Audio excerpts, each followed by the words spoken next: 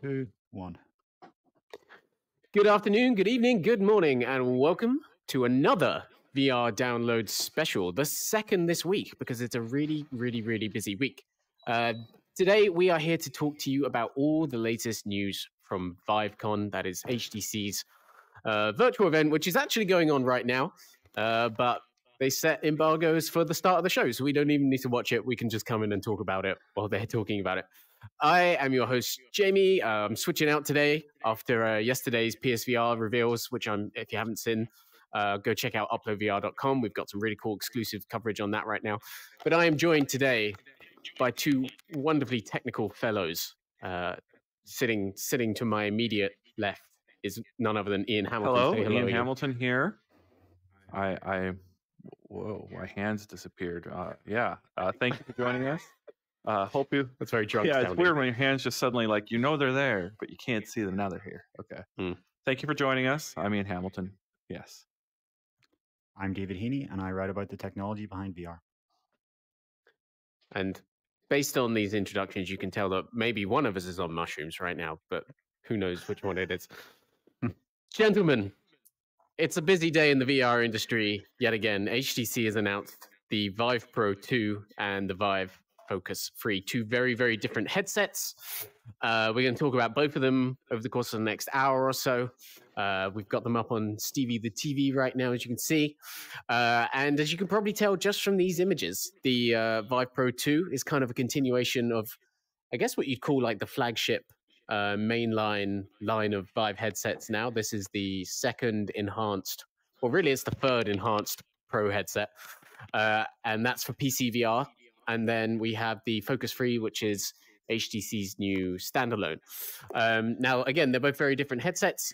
The Pro 2 is going to be sold to both consumers and enterprise, whereas the Focus 3 is going to be sold mainly to enterprise. Just going to run down the specs before we get into the conversation.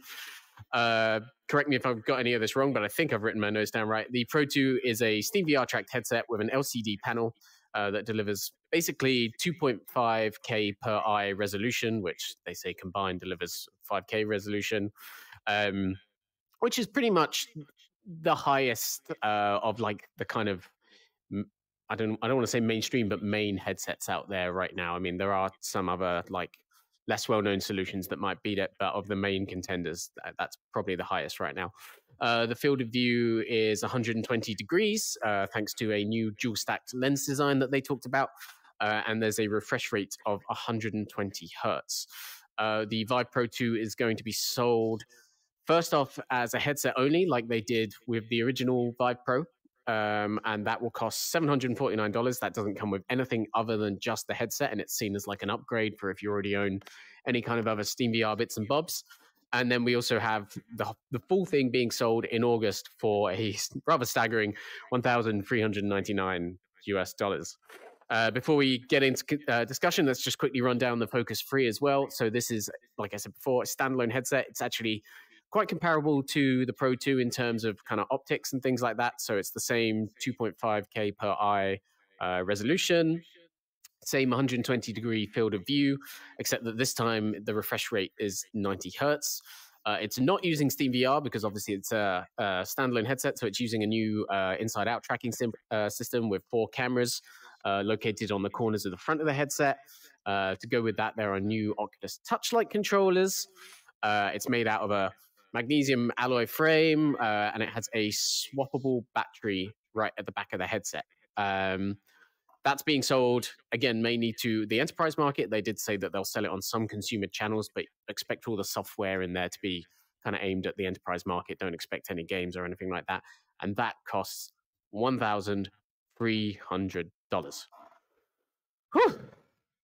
There's a heck of a lot of stuff going on there. Guys, just hearing all of that, and obviously we've known some of this information for quite a while now under embargo. What are your immediate reactions to today's announcements? It's expensive. I kind of tune out when I start hearing the prices. I kind of tune out a lot of the other information because it really, you used the term yesterday, but it kind of like sets a threshold at how far they can actually reach with the hardware as soon as you hear that price. And I don't know, it's expensive is my takeaway from it all. So I think while Focus 3 obviously is expensive, a lot of people I've seen are contrasting it to the $300 consumer Quest price. And it's important to note that the Quest 2 for Enterprise is actually $800. So this does come into the same price range, roughly, when you're Mm. talking about a business ordering a lot of these in quantity. So I actually thought the Vive Focus 3 seems like a compelling piece of hardware to me. And the fact that HTC is providing this first party software, whereas Facebook, it's mostly leaving it down to third party fragmented solutions, I think that's actually going to be quite compelling for some businesses that want as a little hassle as possible to get into VR. Yeah. Mhm. Lots of different elements to talk about then. One of the biggest elements of both headsets is going to be that jump to what they call 5K resolution in their own words. That puts it above obviously the Oculus Quest 2. That puts it above the specs we revealed for the PSVR 2 yesterday, and that puts it above even the HP Reverb G2. Right, like it by some way. Am I right in saying that? Like I'm not great at the minutiae of this stuff. Yeah, it's the resolution here is very significant. This is, as you said at the start, the highest resolution headset on the consumer market. The only place you will find a higher resolution headset is in things like the Varjo headset series, where it has a focal display in the middle that's much higher resolution. There are some other enterprise ones, but generally, if we're talking about the less than $2,000 range, there is nothing that is as high resolution as this headset. It really does break grounds in resolution. Yeah. Mm. So the last time I've really used a Vive headset for an extended period of time was the Vive Pro, and had the wireless adapter, Vive wireless adapter with it. And that was an impressive, I mean, it was a good system for its time. And I think when I reviewed it, it was probably late 2018.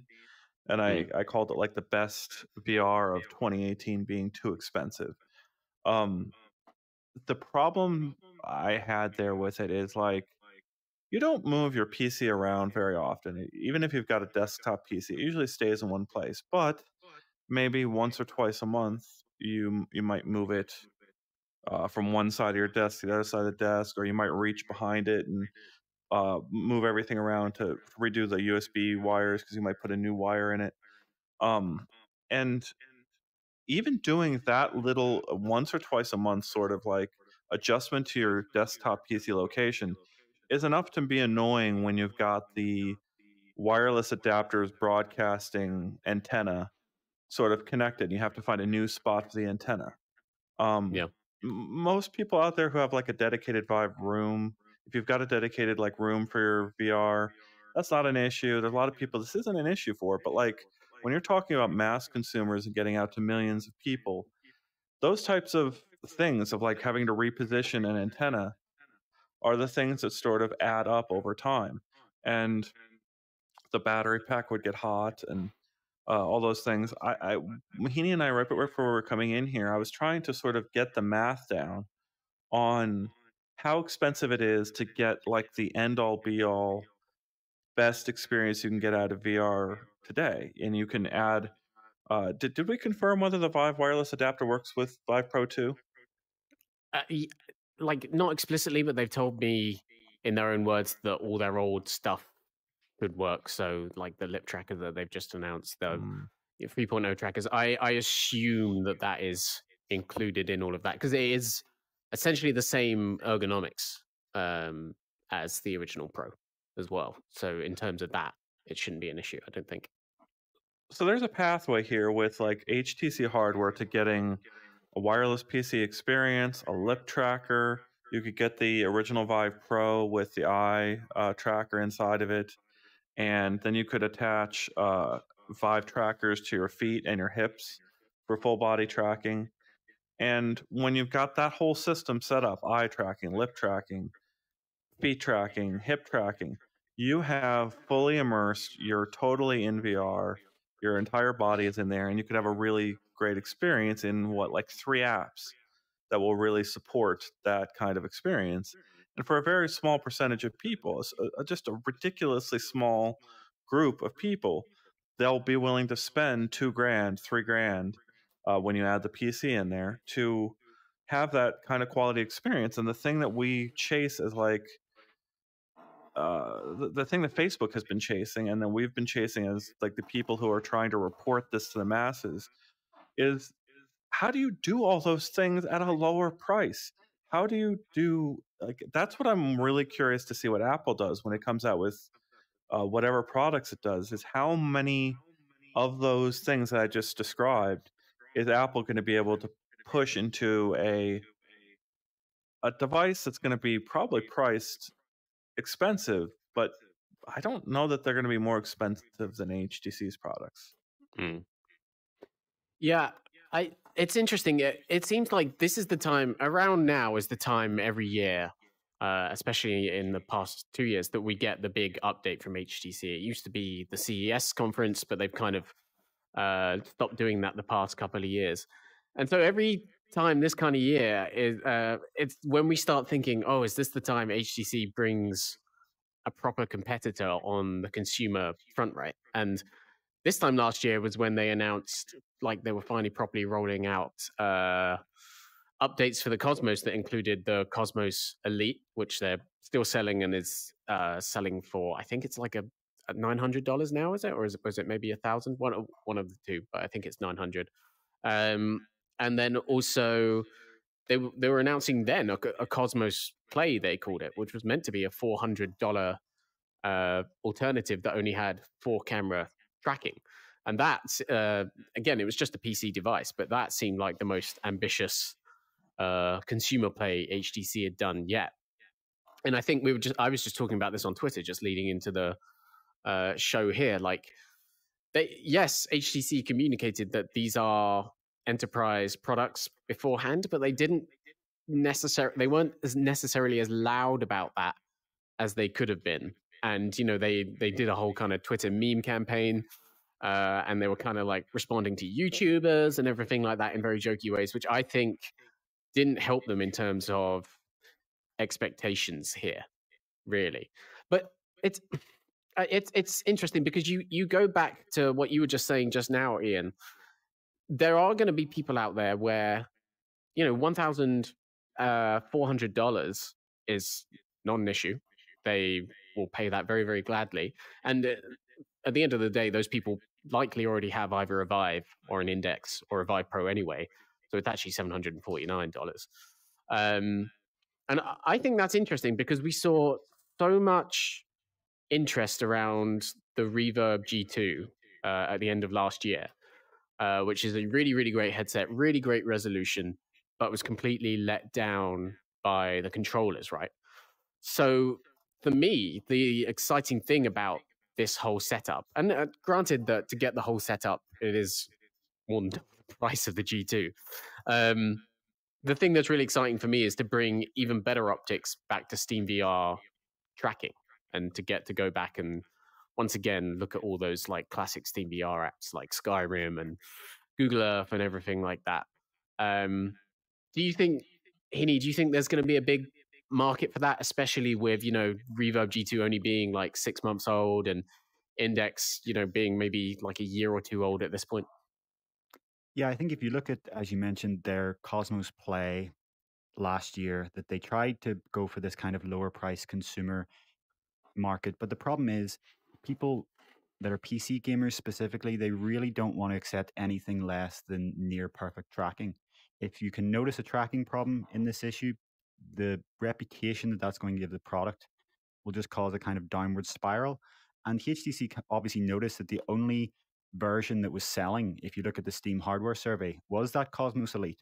So I almost see this Pro 2 as a successor to the Cosmos Elite more than anything, where they said, okay, we've tried this play with Inside Out. People don't want it because we can't deliver on the premium experience that they want, but they are buying this kind of kit bash we put together. So let's actually go double down on that and go for that market specifically. Yeah, it definitely does seem. Well, I was just going to say, it definitely seems reactionary in that sense. Sorry, Ian, you go for it. Oh, just mentioning Guy in the comments here said took a shot every time they said business during the keynote. Being drunk at 10 a.m. was a bad idea. I like that. Yeah. Yeah. I mean, I was surprised that I did a briefing with them last week, and I was surprised when they mentioned that Pro 2 would be pitched towards that kind of high-end consumer use as well. Because again, so much of their messaging the past couple of years has been pivoting Pro away from consumer and over to enterprise, especially with the the Vive Pro I as well. Let's table Pro 2 for now and look at Focus 3. We're talking about the Cosmos a bit. We're talking a bit about the inside tracking there, and that really was a problem for the Cosmos. We reviewed the original 6-camera solution again, I think like maybe 2 years ago now, and that had subpar tracking compared to other solutions on the market at that point in time. Is it possible that with 4 cameras now, new controllers, and obviously this different form factor, and obviously the work they've done with, I think it's a different, entirely different type of tracking solution on the Focus Plus. But is it possible now with the Focus 3, they've got it rock solid, and we'll see a big improvement with this device? I think there could be, yes, because sorry, go ahead. Yeah, Heena's got some real thoughts here, I'm sure, to share on sort of tracking quality, but like the software, they don't. HTC doesn't have the resources to match the software sort of speed of upgrade that we're seeing out of the Quest and Facebook system. And yes, it'll probably be improved, and Heaney will explain like how HTC gets its tracking tech and improves it and builds on it. But I think it's one of these things where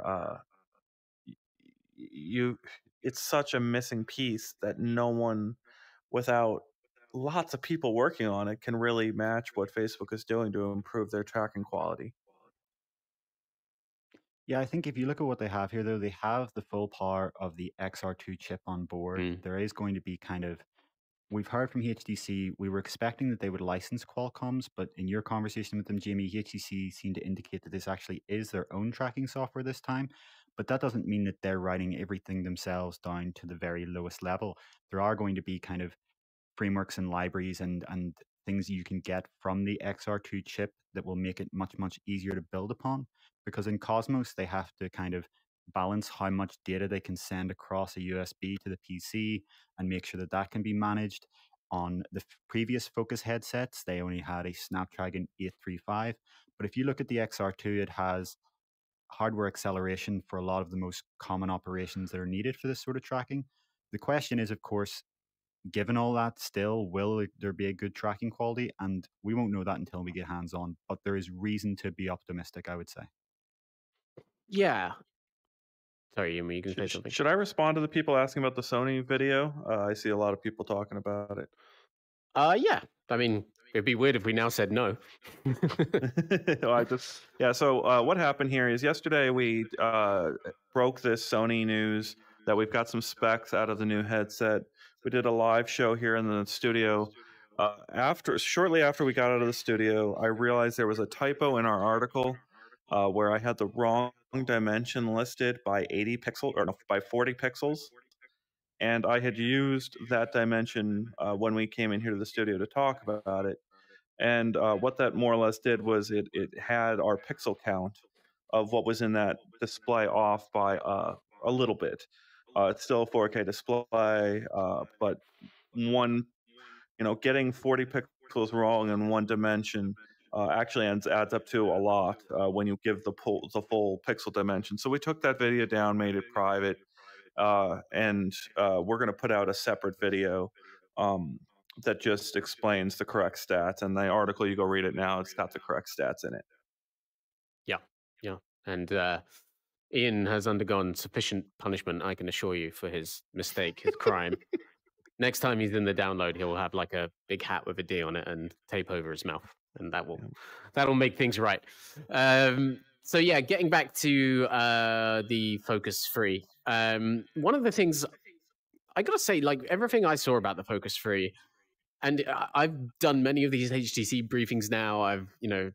The narrative of HTC ever since the Vive has been the headset is always really, really, really expensive, and they kind of get around it with this kind of enterprise angle they do. One of the things I really, really liked about focus free is actually kind of the software approach they're taking with it this time, which is there's like a generalized enterprise app store on the headset. So you could feasibly, if you think VR is a cool training tool, buy just the focus free, not necessarily for a specific reason, so much as you could put the headset on and there might be apps for training to do speech, like different kinds of different communication apps. And then, as I believe one of these is showing, this is kind of some of Vive's own software that they have. I think this is Vive Sync, right, Heaney?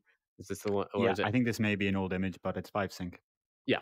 And I think that's a really interesting angle that actually probably gives the device a lot more appeal to buy on a whim. So much more than it is, these specific partnerships HTC has done over the past few years, right? And I also think it's an interesting thing from a kind of ecosystem perspective, because if we want to inevitably talk about a potential consumer version of the Focus down the line, they're kind of getting that store framework in place here in some ways, right?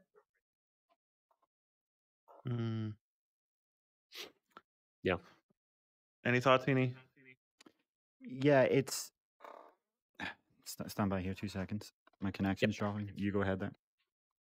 Yeah, I get, other than business, it's really hard for me to see what HTC's long-term path is for Yeah. anything but just getting these business customers. And I think HTC is kind of proving that there is, the fact that they're still around without really appealing to without appealing to customers for years now. I mean, since I joked before we came in here that HTC finds ways to increase, like HTC is very creative at finding ways to add price to VR features everyone wants. So, like, yes, everyone wants these new things, but they don't want them at these higher and higher prices. And a swappable battery, that's fantastic. I would love to have a swappable battery. It's such a cool idea. But like, I had this very straightforward conversation with my kid where she wanted to know what's that new headset that you were talking about on the upload channel. And I said very plainly, it's very much like a Quest 2, except it's $1,000 more expensive.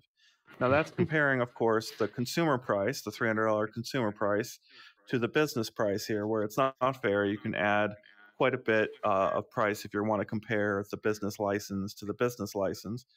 But still, for the mass market people out there, if I'm explaining this to everyday people, I'm not going to really necessarily get into the business warranty and explain all that the differences of, because they don't care. What they care about is, what do I get if I go and buy this headset? And you're not going to get the same experience if you're, as a consumer, out of these HTC headsets that you're going to get out of the Vive ones. So HTC is going to be huge in Asia, and they're going to be huge in the business market. And that's, I think, the story we're hearing from HTC, and all the software pieces that they've built are to aid in that journey. One thing I would say to that point, though, is that there's another interesting story that's kind of timed with this, is the release of the Pico Neo 3 in China. And they announced enterprise models for North America and Europe earlier this week, but they also announced a software lineup for the Pico Neo 3, just as it's going to be sold in China. And it's a solid lineup of some of the, not the very, very best games, but some really good hits from the Quest library. And we're starting to see, I asked HTC maybe 2 years ago why the Focus wasn't a standalone consumer headset. And they just told me at the time, which quite plainly, that, it costs so much to support and build that ecosystem around it. And now I think you fast forward 2 years later, that work has kind of been done for them in a sense by Facebook. And if there was a consumer version of the Focus 3, it could feasibly run pretty much everything the Quest runs, right? And they could, potentially get some of those Well, not games Beat over. Saber, and not Not any Beat of the. Saber. Yep, that's true. Yeah, well, I would like to track down devs and really corner them. The ones who do release on the Pico and who do release on the Focus 3, are they able to support themselves with the funds from those countries and from those headsets, or is it even substantial compared to what they can get out of the Quest ecosystem? Because that's really the determining factor. If we could write a story that successful Quest devs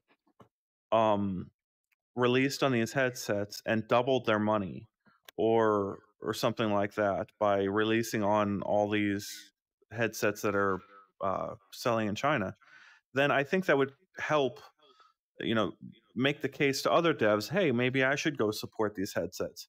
But right now, we have not heard that from anyone yet, that the devs releasing on these headsets are actually able to substantially add to their money by releasing on these headsets to China and other Can you hear countries. me again?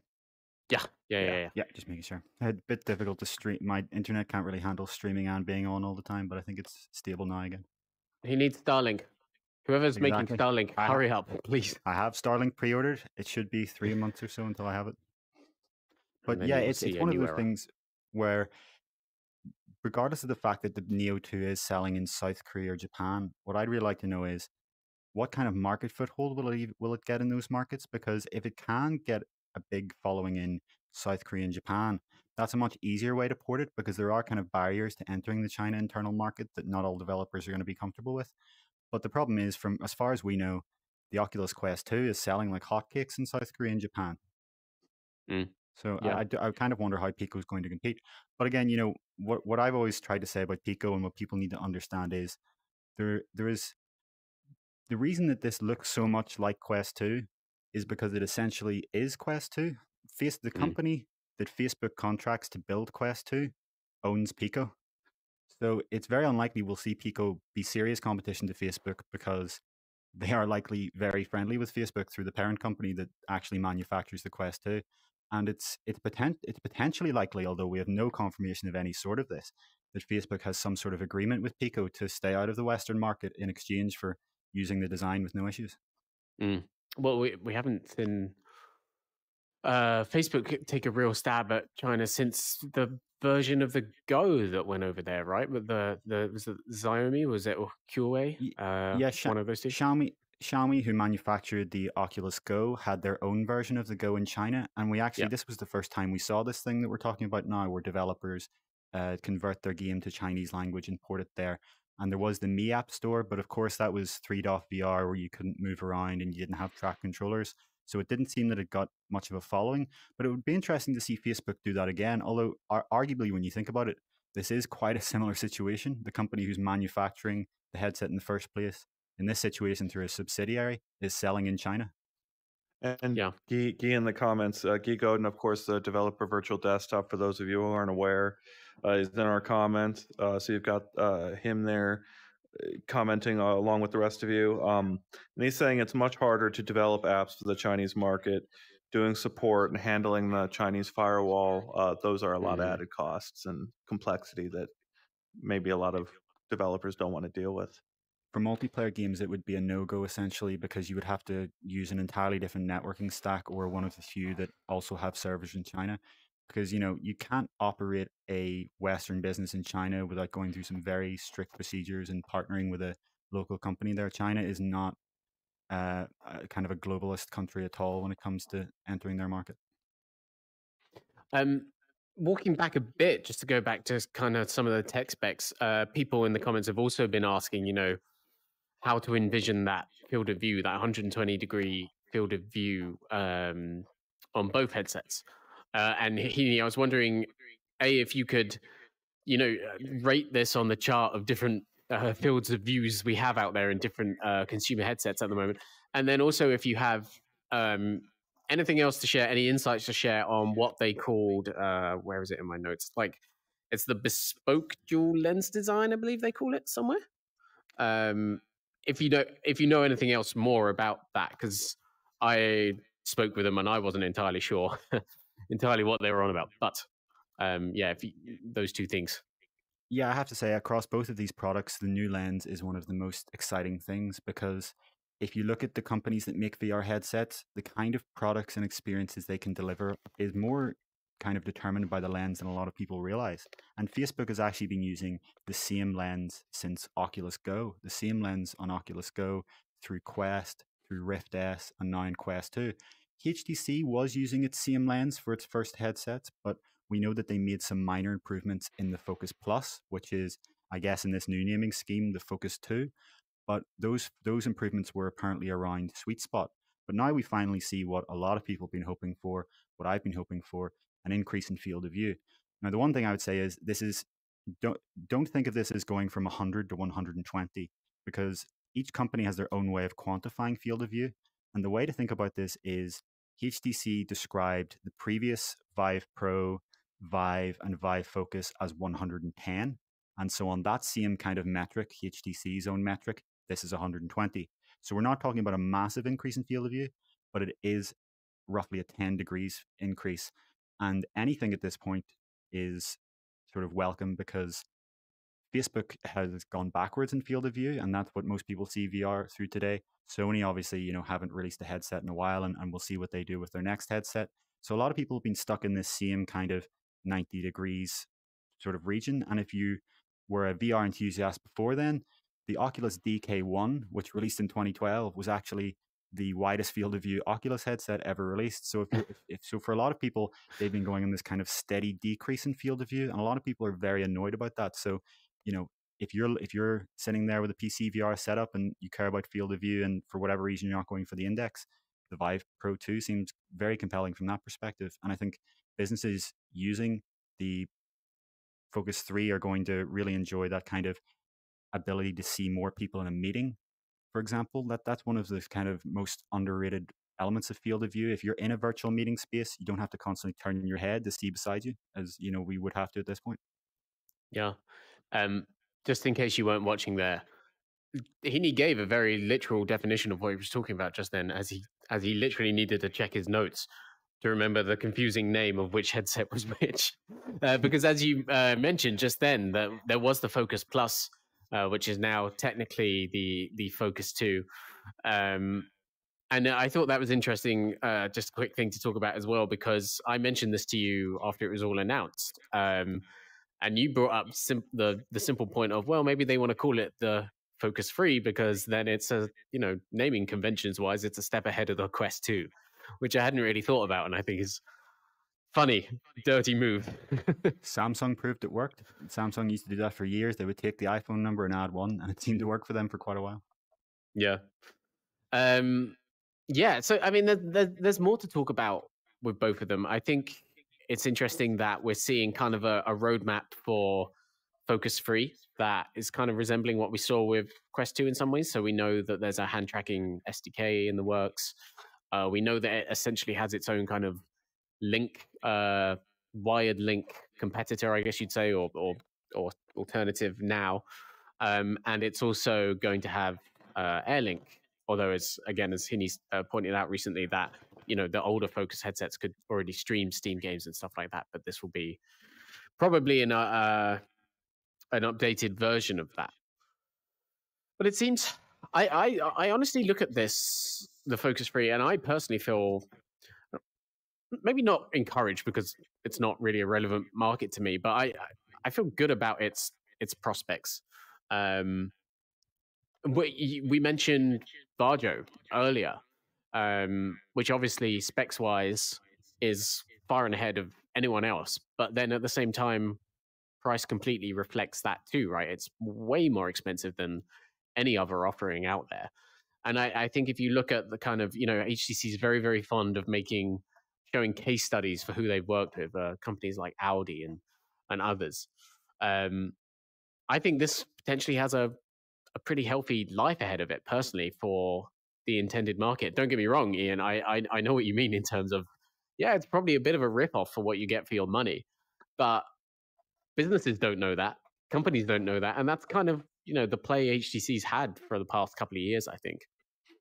Well, yeah, it's kind of, if you're selling a product to a company that has a policy that requires them not using a competitor's hardware. So like Facebook is a competitor for a lot of companies, more and more with each new vertical that they go into, each new product that they roll out, they're more a competitor. But like if you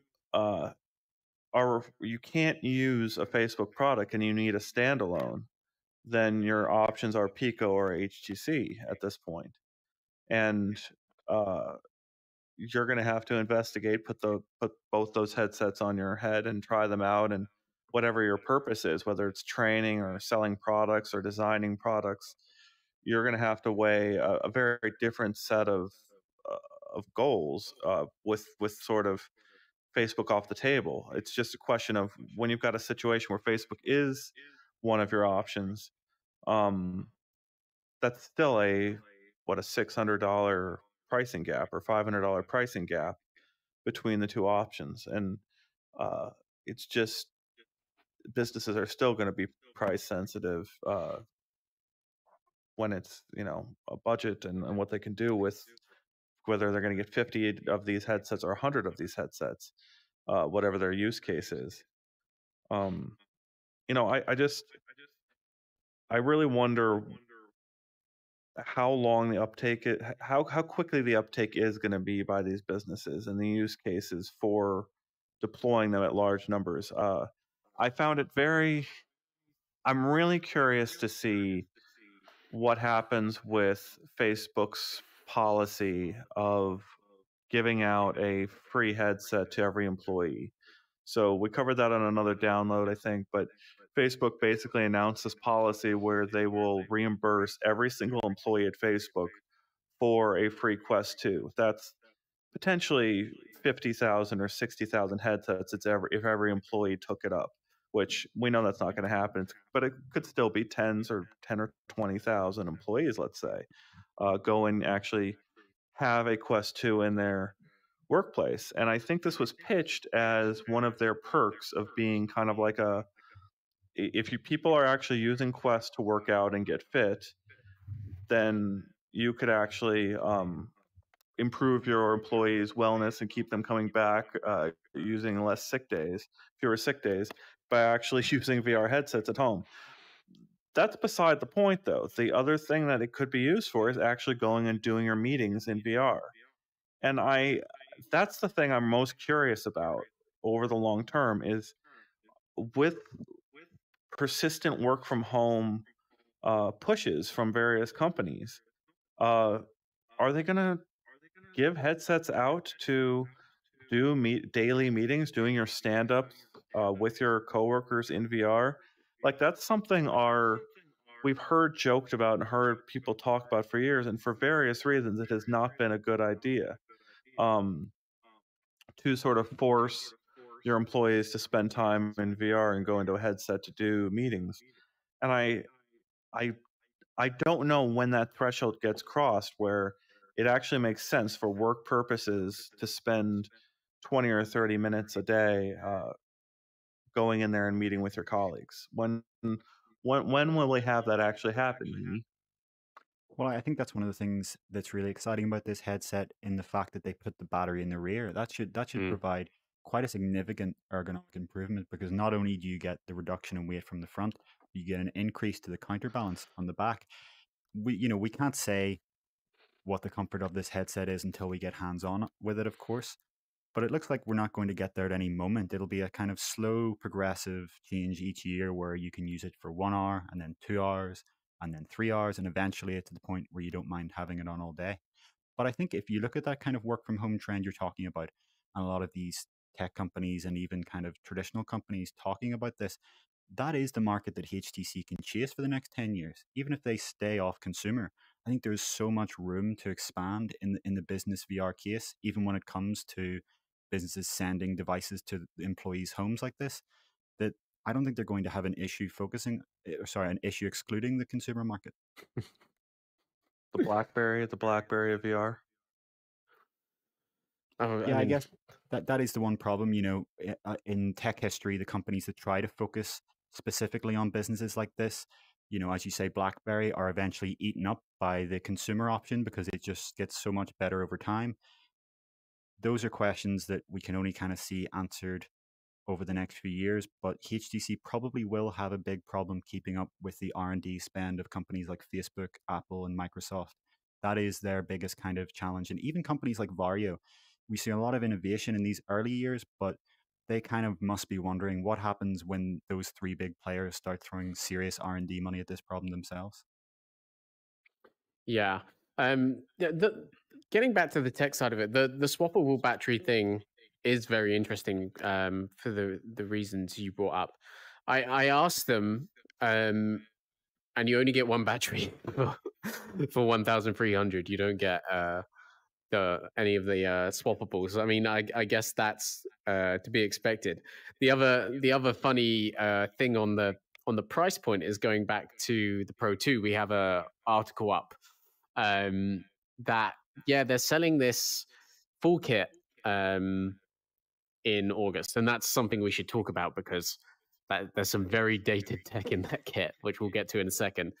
But you can go out and source these components for yourselves, what you get in the full kit, for cheaper than 1,400, and not just cheaper. You can swap out the Vive ones, which is what I was referring to, these 2016 era designs that really haven't aged very well at all, in my opinion. You can swap them out for the Valve Index controllers and still come in at either $75 less with the 2.0 base stations, or if you want to go to Vive's own store, buy the original 1.0 base stations, you can actually get them for 100 less, which is crazy, right? Like, going into the briefing last week, I said to Heaney before then, the only thing I really want to know is if we're going to see new controllers, because HTC's made new controllers. Cosmos had, I haven't tried them myself, but perfectly good controllers, and it's just made these for the Focus 3 as well. So why are they still using those old controllers at such an expensive price? That's one of my actual key, this is a little ridiculous takeaways from this, right? These things have to die, right? Yeah, our commenters are right there with you, Jamie. I saw several of them bring up the same thing of using those classic controllers. It's one of those, if it isn't broken, don't fix it. And I honestly, lots of people, there are people out there that love those controllers, even though that plenty of people have moved on to systems with thumbsticks because they've wanted those thumbsticks. It's kind of like the market when you see these analog sticks on the Index controllers. There were a lot of those Knuckles generations that didn't have the thumbsticks on them, and they only in the last generation actually added thumbsticks. And it's it was Valve being hit over the head by the developer and consumer community. We really, really, really, really need these things. And then, of course, we see them on the new Sony controllers as well. And so it is pretty painful not to have those when so many people are asking for them after all these years. But it's still, there's plenty of people out there also that do like those things. It's just, I think it's a good example of, if you look at the new controllers being so much like the Touch, and you look at the old controllers still being reused after all these years, you can pretty much see the limit to the R&D that's possible at HTC. Yeah, I think that's a pretty good way to look at it, actually. It's interesting because when they came out with the Cosmos controllers, those had the light issues, right? Like, at least at first, it was a light-based tracking system. Yeah, I don't know, Heaney, what do you think? Do you think these controllers should have died a long time ago, or do you think Ian makes the case for their survival? Yeah, no, I do think HTC should have either replaced them or sort of taken them off the market. But I guess their argument is, and what they said to you was, you can just go and buy Index controllers, and they're making the analogy of NVIDIA doesn't have to make your CPU and your hard drive. They can just make your GPU. And HTC is kind of saying, in the PC VR space, we can be your headset and Valve can be your controllers. And isn't that fine? And, I guess that argument isn't being made out of choice. It's more that they don't have the investment to kind of make a new Lighthouse controller and go through all that. But as long as Valve can sort out the stock issues with the index controllers, and perhaps in the next year or two come out with a revised version that fixes some of the minor issues with it, I don't think that's the biggest issue. It would be better, of course, to be able to have this one bundle that you can buy from Amazon or HTC's website, where you get the headset and modern controllers and base stations. It would be kind of nicer psychologically, but it's not the biggest deal in the world to just buy your controllers from Steam and buy your headset from HTC, I think. Mm. So Daniel asked this question: seriously, who is buying this stuff? So many headsets, such high prices. Is what businesses are using these things?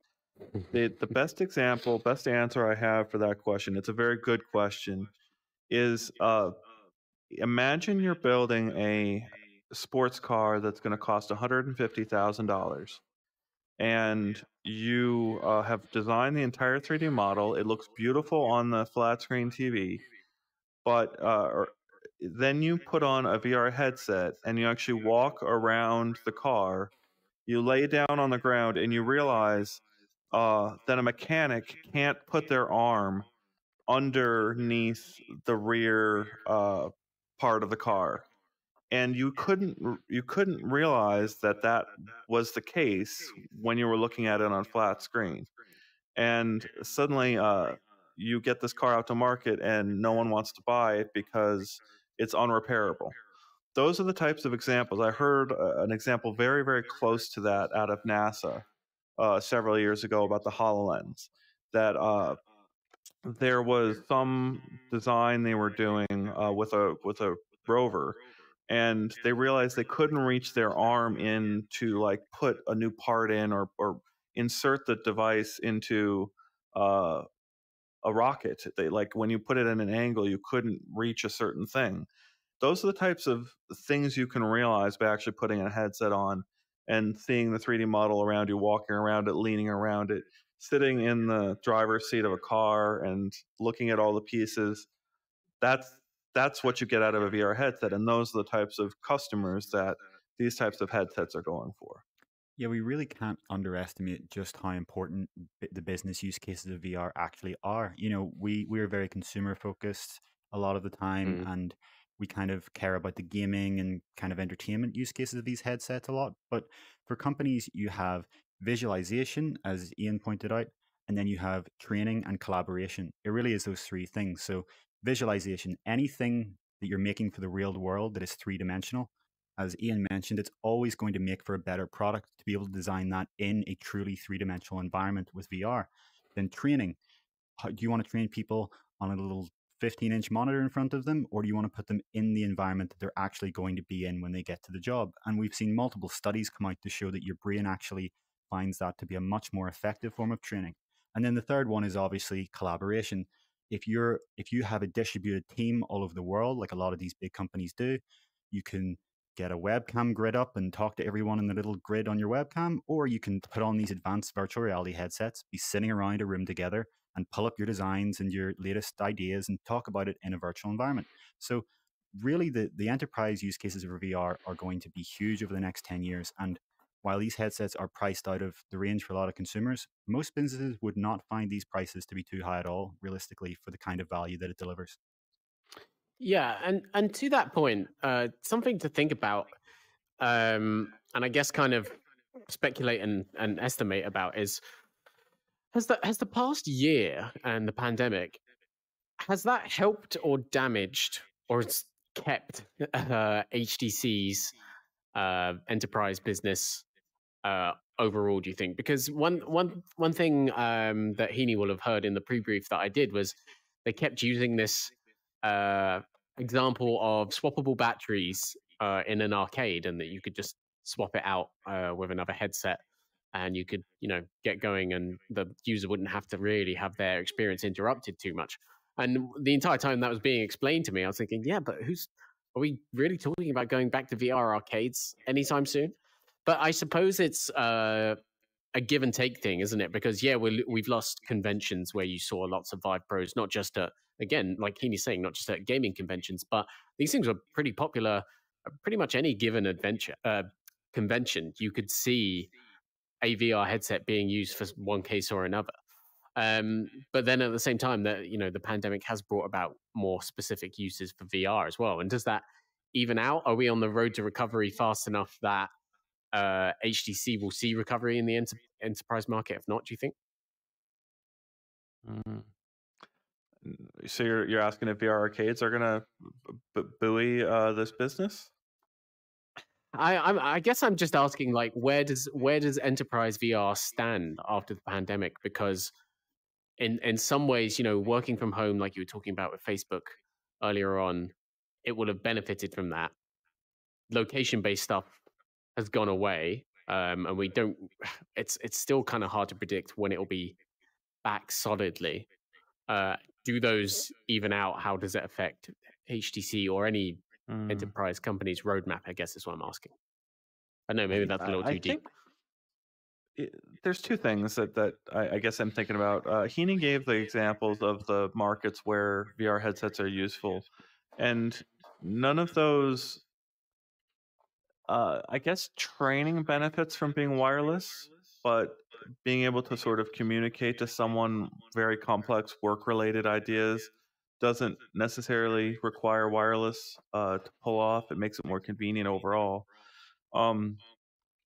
But you need the facial sensors, the lip sensors, the eye sensors to be very cheap and easy to use, no calibration required. When that threshold is crossed, we're going to see a dramatically different use case unlocked for businesses. Like, that's the stuff if you see Mark Zuckerberg on his Facebook page, he's so excited about the future and the products they're building. I'm becoming convinced day after day that he's got the Quest Pro prototypes in his house and he's messing with that day in and day out. And going to those teams and asking them what's going on. Can we improve this? I have to be convinced that they're at that stage with those sensors and facial sensors really dramatically improving the social connection. The other thing, though, that I have to we've been wondering about this for a long time, Heaney. Where is the co-location API? Right now, you've got Azure Spatial Anchors from Microsoft. They've got the system where you can. If you haven't seen the video, there's this amazing video that Xena put together of Jamie and I in a pair of HoloLens 2s. And he's over in England and I'm over here in America. And we have a table situated between us. And we can point to the same spot on the table. And have it be perfectly synced. And the spatial audio is just fantastic. That's a Microsoft, all that is Microsoft's tech with some kind of co-location API from Microsoft. But what we need is to have the arcades come back, have like two headsets from two different manufacturers, both know where the other headset is in real-time space, for us to have like this future where the bowling alley model of the 21st century, where you could go to the bowling alley with your own headset, this giant open indoor warehouse, and play a game of laser tag, paintball, bowling, golf, all these different activities. And you could bring your own headset or rent one of the ones from the company and have you be able to sort of go into this experience together. None of that will ever happen until we have this co-location API where the headsets can know exactly where the other one is. And like when I look at Pico and HTC, what they're doing up there, their market is so limited until you've got that kind of co-location API worked out. You can't. I don't think VR arcades are going to come back with wired experiences, and single player where your friends are sitting there watching you play Beat Saber or fight zombies isn't as compelling as you and three other people hiding behind walls and trying to shoot each other with paintballs. And like that's the type of thing that will be unlocked as soon as that co-location API is going to be here. So it's just a super long-winded way of answering that it's not going to get HTC. Arcades aren't going to be great for a couple of years until that stuff is there, and it's not going to be enough of a market to hold HTC. It's just, I don't want to, when I go back to the VR arcades, I don't want to see wires. Can you guys still hear me? Yes. Yep. Beautiful. I just pulled out a microphone. Was worried it'd break everything, but it didn't. So yeah, I guess we've been live for an hour now. So just wrapping up. One thing that I wanted to talk about was that the last time I did this with HTC, they introduced a far-flung future concept called Project Proton that Heaney ended up writing about. And the whole idea of that was it was going to be one of those, kind of super slim VR headsets we started to see come about on, over CES's. Ian, you've seen the Panasonic headset, I believe, a couple of times now. Heaney, do you think that's still alive, that device, or do you think it was, it was not a 1-year roadmap for that device? Do you think it's still far out in the future, but it's probably coming and probably being worked on? Yeah, I think it's one of those things like when Facebook started showing some of their more advanced prototypes where because of how the company presented it and kind of the expectations, people assumed it was a more near-term product than it is. What I would say is you can see some of the design language from that Proton concept come into Vive Focus 3. If you look at the rear battery, the little LED indicator, and some of the kind of design language, you can see that they're moving towards that. Yeah, if you there's an image of this headset where you can see from the rear, and it's very clear that it has the battery housed in there, and you can see the same little LED indicator for the battery status that they had in this. So to get a headset like that, the problem is you need an advancement in lenses. It isn't just widen the field of view slightly. You need to find a way of getting much more compact lenses that can magnify a smaller display over the same kind of field of view, or hopefully even wider. And I still think we've seen that from Huawei in the Chinese market. We see Panasonic putting that together. But in terms of actually putting that together into a compelling product that also has all these features like we see in the standalone headsets like Vive Focus 3 and Quest 2, that's going to be a little tougher. So it's still a few years off, but I can see them kind of slowly developing their way towards it. Yeah, cool. Yeah, I think that's a good place to wrap it up. So I'd imagine we're wrapping up at the same time as HTC, probably. The Vive Focus 3 standalone headset coming later this year for enterprise, and the Vive Pro 2 business and prosumer is the word I think you're meant to use, like very enthusiast and consumers. Coming very, very soon, coming early June as the headset, coming August as the full kit. Guys, you are tapping each other's screens. I was going to ask you if you had any closing comments on that. Is that related to the screen tapping, or? Someone was pointing out that there was feedback, and I'm wondering if it was Heaney's streaming in the background. Don't worry, I saw it. I fixed that, I think. Okay, well, aside from that, closing thoughts, yeah. Person was asking about Horizon. Yeah, I think Daniel, you called it the Rec Room copy that's still in development. So Daniel's asking about where is Horizon from Facebook. That's obviously not an HTC question, unless we want to relate it to the question of will Horizon run on HTC headsets, and I would expect that to kind of be the case at some point if Horizon is or if HTC's headsets are popular enough. Facebook would want them to run on everything.